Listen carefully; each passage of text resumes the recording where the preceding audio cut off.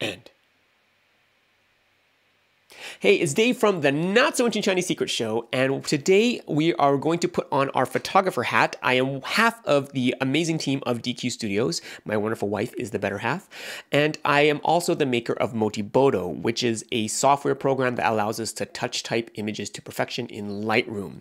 Now, you don't need to have Motibodo to get use out of this video, because what we're going to do is take you kind of behind the scenes and how we think about an image when we're shooting it, and then how we're going to complete that vision in Lightroom. Here's the before image, and here's the after image after we've retouched. First of all, we should probably talk about this image itself. This is a beautiful image of Sherry and Josh. You guys rock stars. They were walking up this beautiful, I don't know what it was, like a lighthouse. But the thing is, with the sky, we want to make sure that we captured all of the depth in the sky, so it's underexposed for them who are in the foreground. And for anybody who knows us, we know we love to light things up. So you'll notice that even though our couple isn't lit up, you'll notice the globe is. And this is actually a really giant globe, and we just put a flash low behind the globe so that we had some kind of light there that we could actually work off of, and just adds a little bit of dynamics to this image. So let's switch over to Lightroom and get started. The first thing I want to do is draw your attention to what matters most in the image, and that is our couple, Sherry and Josh. So how do we do that? I'm going to brighten them up. And what we could do traditionally, you'd have to move your slider over here and you can drag the exposure. But what I don't like about the sliders in Lightroom is the fact that your eye always goes to this panel on the right, whereas your eye would be better served to stay on your image. And so what we've done, I'm going to reset that, is we've actually created Motibodo so I can put my fingers on a keyboard and just touch type. So when my fingers are on the F and the J, I can just tap on my K key and it goes up exposure. I tap on my J and it goes down exposure. I can also make faster changes by pressing and holding the Shift modifier, just like making a capital letter. So I can press that and press my K. And now I'm just looking at my couple. So I'm only interested in this area right over here. And so I'm going to bring them up. Add some contrast with my F key. I'm going to increase the temperature to warm up their skin tones, and that's about right there. Now everything else is blown to snot, and that's not a good thing. So what we're going to do is use my gradient tool, and you could bring your mouse over here and click on the gradient tool. We do have a quick way to do it here. You just press the gradient key, and we've got presets that we include with Motibodo. I'm going to choose the burn heavy, and I'm just going to drag a circle around them. And right about there to brighten them up, and everything else goes dark.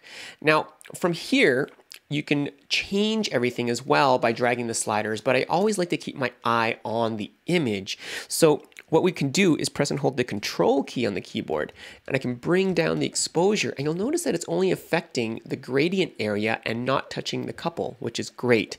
I'm going to bring down the temperature, and again, pressing the Shift key will allow us to make much faster changes as well. And so that's looking pretty good there. I'm going to bring up my shadows just a touch right there. And I'm going to bring down the contrast a bit. About there. And right now I'm happy with that. I'm going to increase my exposure just a bit. And right now I'm going to add a preset. Ooh, look at that preset. And I'm not quite happy with my gradient here. I'm going to go back to my gradient. I'm going to show the toggle by pressing my Tab key. And I don't like the feathering there. I'm just going to squeeze that just a bit tighter in here and work on that just a touch. I'm going to hide that by pressing my Tab key again. And I'm going to bring down the exposure just a touch there. That's awesome. Right over there. And we're almost there, except that I find that it's a little bit too blue. So I'm going to warm up the whole thing just a touch, add a little more contrast.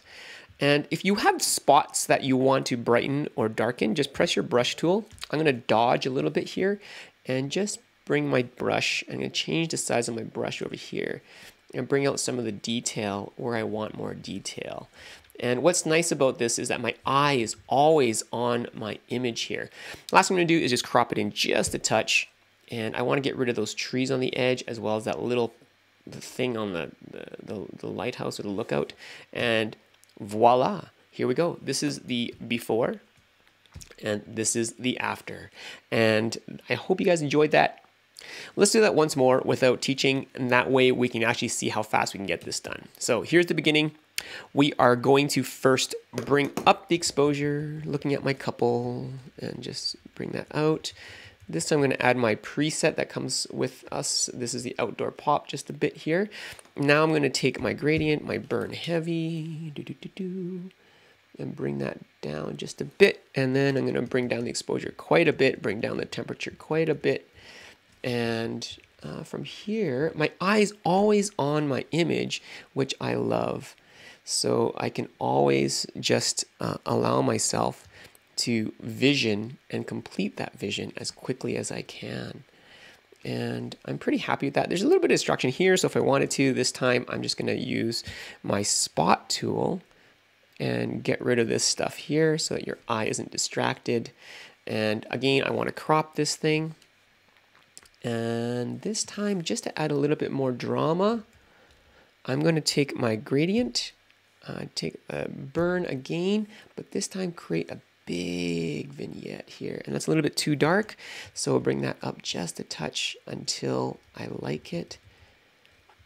And I'm going to bring down the contrast, and so here is the before, and here is the after. So I hope you found that enlightening as far as how we think about images when we're shooting, as well as how we retouch them in Lightroom. And so if you want to find out more about Motibodo, you can check out the links down below. And before you go, I do have a thought of the day to share, which is this: what you lack in talent can be made up with desire, hustle, and giving 110% all the time. Thank God for that, because I don't feel like the most talented person a lot of the times. So thanks for watching, God bless, and I'll see you guys in the next live stream.